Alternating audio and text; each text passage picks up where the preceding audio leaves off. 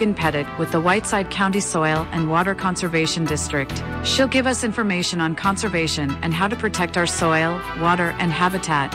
Now here is Meghan Pettit with Gary Detterman. Well, here we are. We had to fix Megan's microphone. Anyway, we've got it straightened out. We are ready to go. Good to see you, Megan. Yeah, you too. Well, you've got all kinds of things. Let's get started with gardening. So if you're an avid gardener and you've been itching to get out, this is like a good week to go out and add compost. And if it's dry enough, you can start tilling. Historically speaking, our last frost date is somewhere between April 25th and April 29th. But it's always best to check the forecast before you plant anything. You want soil temps, not air temps, soil temps, to be in the 40s for lettuce, peas, or spinach, the 50s for onions, turnips, and Swiss chard, the 60s for broccoli, cabbage, cauliflower, carrots, beans, and beets, and the 70s for tomato, squash, corn, cucumbers, melons, and peppers. So, Megan, would you just take a thermometer and stick it in the ground? You can get a soil thermometer, I think, at most hardware stores. Okay, so a particular soil thermometer. Okay, well, that makes sense. Yeah. I actually checked the weather. It's supposed to be in the 70s all this week, and I think it's supposed to be nice next week. So I think I'm going to pull all my flower pots out this weekend. My mom always told me I had to wait till after Mother's Day, though, to plant my flowers. And she hasn't steered me wrong yet, so maybe I'll wait till after that to buy them and start planting them. Always best to listen to Mom. Yeah, she's a good one. Like I said, I might start uncovering my hostas, but those are pretty tough to kill, so I think it'll be okay if I do a little too early on them. You can actually scatter some poppy seeds for early summer flowers now, and you can start to trim or cut down your ornamental and native grasses. And then you can plant strawberries, but you want to pinch off all the first year flowers to get a stronger root system. We actually have ornamental grass, and I cut those down the last couple of weeks, so they're ready to go. And then, of course, the hostas, they take care of themselves. Yeah. They're starting to pop up out of the ground right now. And Yep. I've also got some native flowers. I think I've got some spiderwort that's starting to come up too. Okay, now you live on an acreage, right?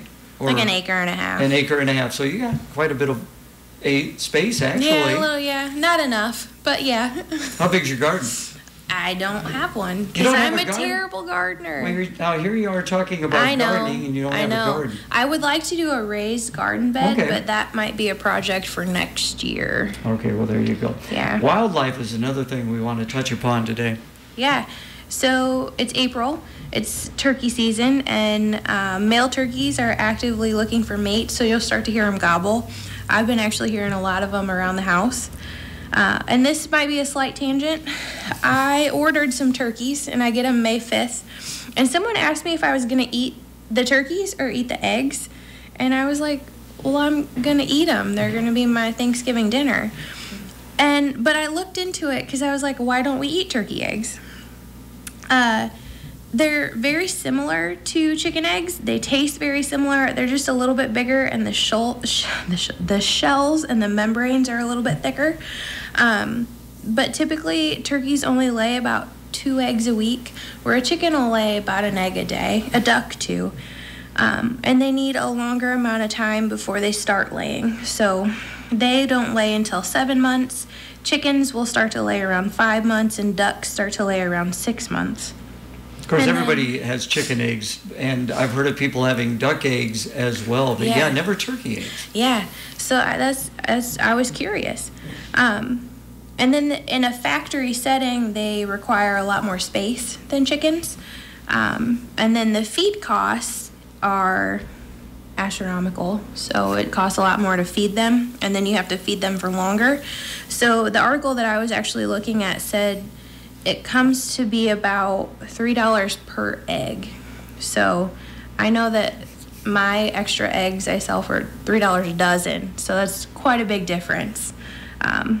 Makes sense why we don't eat turkey eggs. So now what made you decide to get turkeys outside of having one for Thanksgiving? I just wanted to raise my own turkey for Thanksgiving dinner. Okay, and now, of course, the turkeys you buy in the store, they're plumper and a lot juicier. Yeah. So what are you anticipating from your turkey? I think they're going to taste better than the ones in the store. Really? My chickens taste better than the ones in the store. So okay. I don't know. I think they'll be a lot fresher and taste a little bit better. Again, we're visiting with Meghan Pettit from Whiteside County. So do you consider yourself a pretty good cook, Meghan? My boyfriend will tell you yes. Okay, well, that's good to hear. That is good to hear. We're talking about deer right now. Yep, I jumped around on this one. That's okay. So, since it's spring, the deer are starting to grow antlers, and their antler growth is regulated by hormones that are controlled by day length.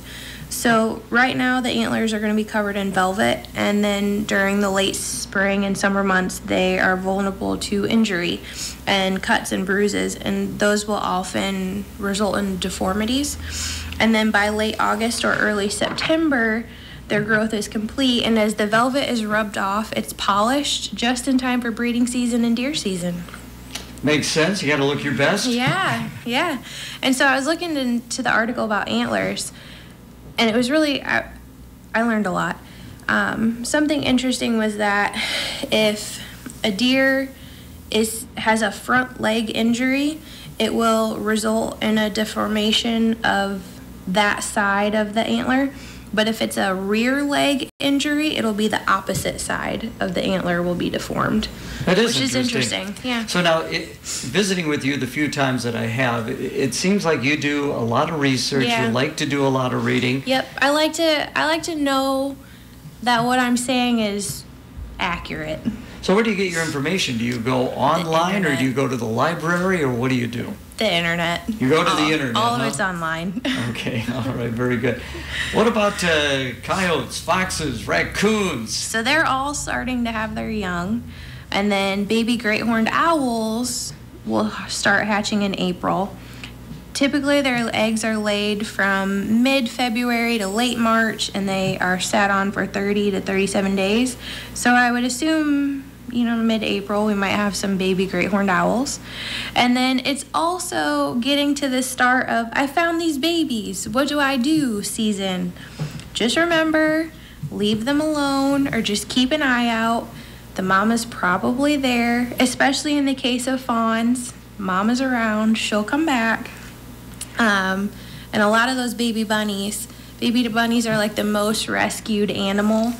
And if they're covered in hair and their eyes are open, they're fine. They'll be okay. My mom always said when she was little, she tried to rescue a baby bunny, and it was a wild bunny, and she's like, it didn't make it. I'm like, yeah. Okay, they're fine. It's okay. And then... Yeah, you don't want to get the ire of mom, especially deers. Yeah, she'll get you. Yeah, they're right. They can be pretty aggressive when it comes to their young. Mallards start laying eggs about mid-March until the end of July. Typically, they lay 9 to 12, and then it takes 28 to 30 days of sitting on them. So we'll have some baby ducks hatching at the end of April, hopefully. And there's nothing cuter than baby ducks. I actually pick up 6 more baby ducks next Friday. I can't wait. Those are a little bit different, though. So you've only got a little bit of an acre there. Yeah. It sounds like... I'm maximizing it. It does sound like you're maximizing. So you got turkeys. Yep. You've got chickens. Yep. You've got ducks. So is it primarily poultry? Nope. I've got goats and donkeys and a little mini horse, too. Goats and donkeys? Yeah. I have 4 donkeys. I was going out Highway 136 yesterday, and this farm, they have like miniature horses and sheep. And the sheep were actually bigger than the horses. Yeah. It was kind of funny. Yeah. Yeah, I have a little mini horse, too. So now do you have like a little wagon, and then you can have the horse pull the wagon? You got to get a little wagon and have the horse pull the wagon. He's broke to ride, but I don't have any kids, so he's just a little pasture ornament right now. Pasture ornament. So now with the goats, goats milk at all? I mean, do you have a she-goat? So all of our goats are boys. Okay. I guess my boyfriend was not raised on a farm, so when he bought goats, he bought all boys, and I was like, they can't do anything for us, but okay, they're going to be our pets. So how long have you had the goats? About a year now. Okay. And one of them is actually just like a dog. He'll just follow us all over the yard.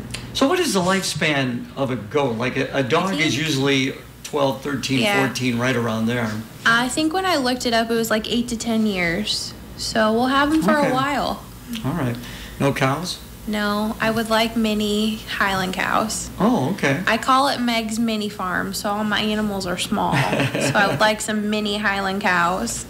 It's a good idea. So what else we got? Chick season. It is chick season. There's a lot of chicks and ducks in the feed stores, and it seems like they're selling out really quickly.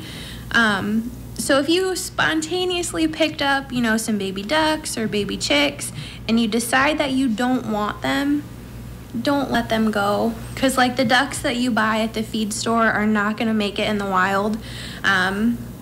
They're typically heavier ducks, their wings are smaller, plus they've been raised in captivity, so they're used to people, they're used to pets. They're not going to be able to get away from predators, and they're typically going to go towards predators. So they're not going to make it. It's best to just find someone to take them. Yeah, they're not going to be real good in the wild. No. And I guess it's actually a problem. So when I looked it up, it's called duck dumping. I guess it happens a lot in cities. You'll find domestic ducks in ponds with wild ducks that typically they're not going to make it. Yeah. So yeah, I guess it's actually a pretty big problem. Yeah, we've got Schlecht Hatchery up in Miles. They're a good sponsor here on KROS. I know they do a great business up there. Yeah. So again, Meghan Pettit will visit with you again. Let's see, check at the calendar. It looks like it's going to be May 9th. Yeah. When you will next be in. It'll be close to Mother's Day, so you can do all your flowers. All the flower planting. You can take those outside. So what else do you think we'll be talking about when we get into May? That's what a else good are you going to be idea. looking up on the internet? Well, I might give a planting update because planting is going to start sometime in April.